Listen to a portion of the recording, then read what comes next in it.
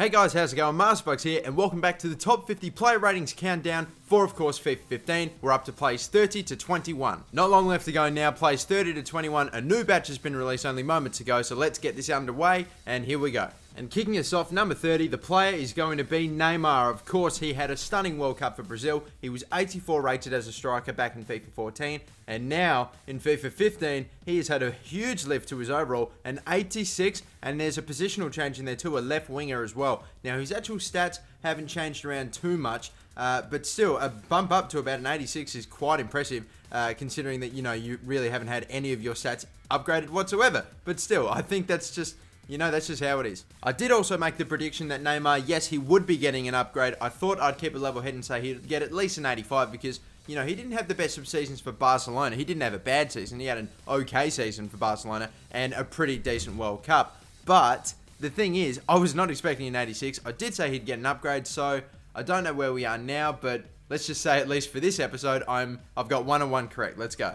I just had a look back, lads, and I just thought I'd let you know that I'm currently 6 of 9 of all the plays that have come up that I predicted. I just had that look, but there you go. Anyway, now let's move on to play number 29. This is Matt Hummels, and he was 85 rated as a centre-back toward the end of FIFA 14, and after a very good World Cup, and I don't really know how well he went for Dortmund. He has gotten himself an upgrade to an 86 centre-back, and yeah, a little bit of a stat upgrades everywhere here and there. He doesn't really have that big an upgrade, but still, he does get to an 86. And no, I did not put a prediction down for him, so we are still 6 correct out of 9 predictions. Now for another German, and this is going to be Mesut Ozil, the 87 rated centre attacking midfielder, and he did not have that great a season toward the end of the season, especially for Arsenal. He was okay at the start. I don't know about his World Cup too. I think it was okay. I know the fact that they won's pretty big, but I don't think he had too much of an influence in his actual playing, but still, either way, he doesn't really, I didn't really think that he'd keep his 87 rating, and neither did EA. He's got an 86 now in FIFA 15, and yes, I did predict that he would get a downgrade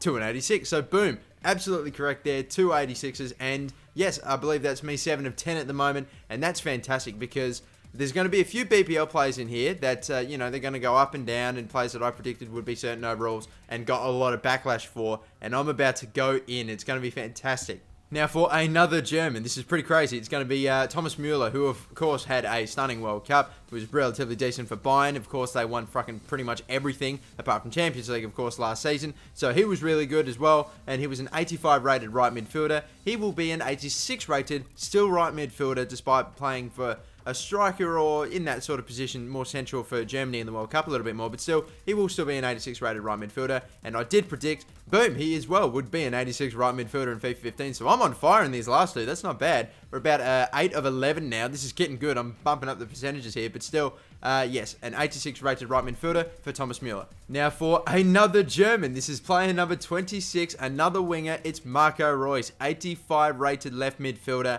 toward the end of FIFA 14, and of course he was stunning for Dortmund, and he's really, Dortmund's only good star player anymore, really, now that fucking Goetz is gone, Lewandowski's gone. Who else have they got apart from this man? And he is good. Now, of course, apparently according to EA, the 26th best player in the world, but still, he's going to be an 86 rated left midfielder. I thought that he would be a little bit higher than that. I gave him an 87, and I still stand by about an 87 rating for Marco Reus because this guy is unbelievable. He is stunning, but still, he is going to be an 86 rated, so either way, I did predict that he would be upgraded, but again, that is quite a no-brainer. And now for another gem. Oh, no, wait, he's Argentinian. It's Angel Di Maria, player number 25, and he, of course, recently signed for Manchester United. He was an 86 rated right midfielder in FIFA 14, and in FIFA 15, he's going to be an 86 rated centre attacking midfielder, and I did predict that he would go a little bit more central, considering that's where he was playing the bulk of his football toward the end of the year. Or toward the end of last season, and so that's what he's going to be. I also predicted that he would get an upgrade,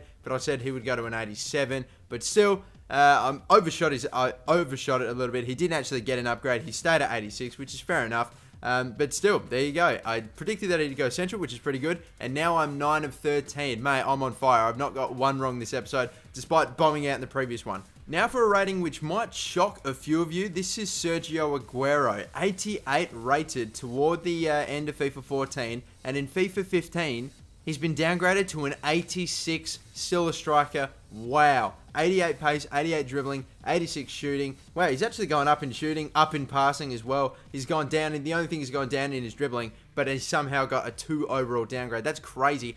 I wouldn't have thought that he would have gotten a downgrade. I know 88's a very high rating and a very high standard to keep up to, but still, even an 86 has surprised me, and it surprised a lot of other people as well, but still, there you go, 86 rated. And no, I did not put a prediction there for Aguero because I personally thought he'd be fine, but there you go. And now, guys, I cannot tell you how happy I am to read you out this player's rating. It's Wayne Rooney, player number 23. And if you have seen my downgraded Premier League FIFA 15 ratings video, you have no idea how happy I'm about to be. He was an 87 rated centre forward in FIFA 14.